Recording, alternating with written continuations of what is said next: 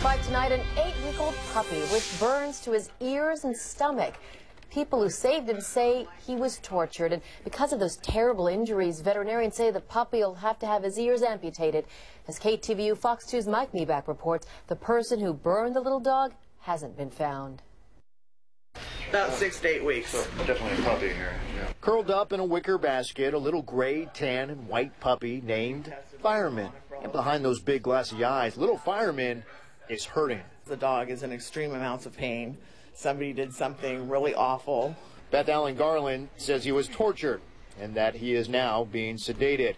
Allen Garland is one of many caring for Fireman at the Well Pet Vet Clinic in Pittsburgh. It's either a severe chemical burn or somebody tried to light his ears on fire.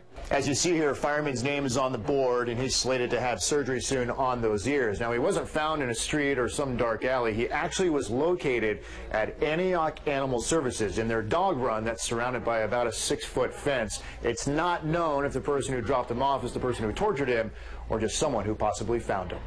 But his ears, I think they get itchy, and he's itching them. Christy Cush, a volunteer at Antioch Animal Services, is fostering Fireman, and as you're about to see, he still appears to be frightened 2 days after being found. Come here, buddy.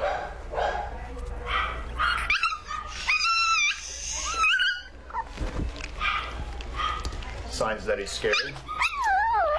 Another reason I think that he might have been tortured because he goes into a defense mode and he starts to bite as soon as I try and pick him up. Cush has teamed up with Umbrella of Hope, an organization that saved more than 500 cats and dogs from shelters last year, to help in Fireman's recovery. The Chihuahua mix will have to have his ears amputated. The exact cause of his injuries is still not known. I can't figure it out because it's his ears and just his under tummy, and if he were to stand or fall into a chemical, it would affect his paws, and his paws are not affected.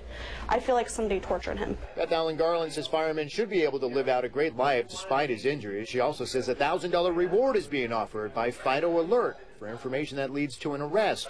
You know, you kind of wonder about the people that are out there walking amongst us that would be willing to harm an animal, let alone a little tiny baby animal. Fireman, a little pup with a lot of fight and hoping someday to find a loving, full-time home.